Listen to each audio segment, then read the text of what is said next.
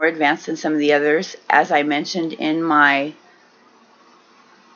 post, none of the regular posters that I respect that do these assignments have posted any of these steps, so we should all be very proud of ourselves for mastering this.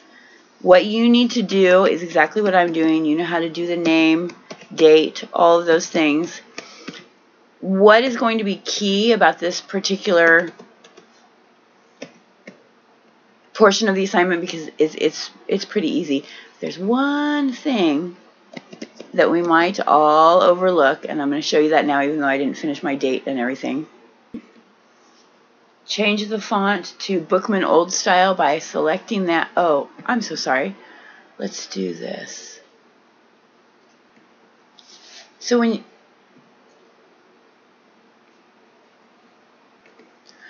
you've made the changes and entered your name and date, etc., hold down the Shift key, grab all your sheets, select line 1, make sure you change to the font to Bookman Old Style, and it will change it on all of them. It didn't say to change the size or the color, which I can't stand.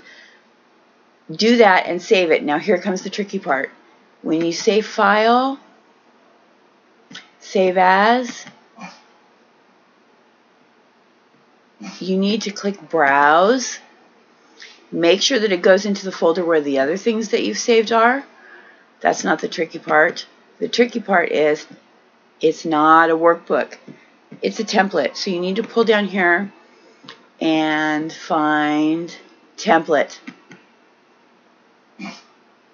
Oh, got to navigate back again.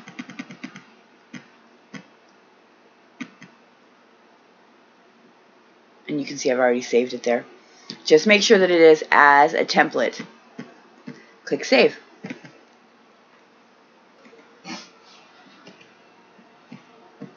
And close.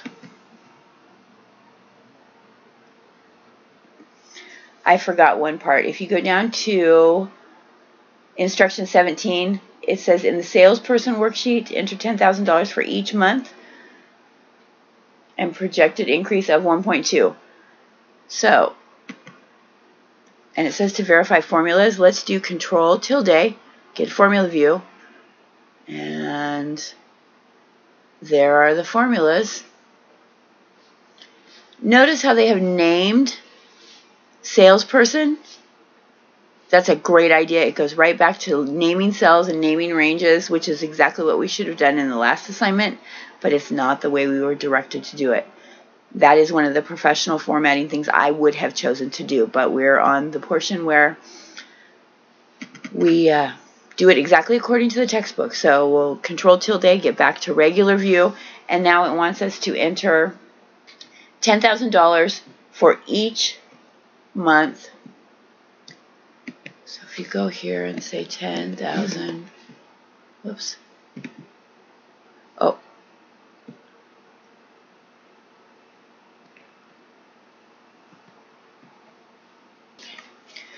Okay, so make sure you're on the salesperson sheet. Enter $10,000 here.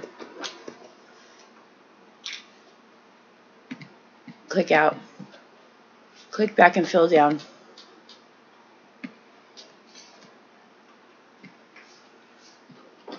Projected increase, it tells you to put in 1.20. Again, this is not correct.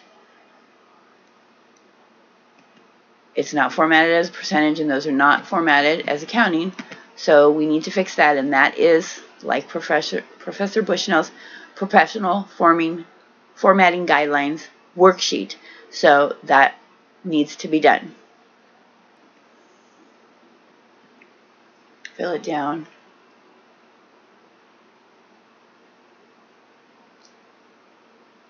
Change the formatting.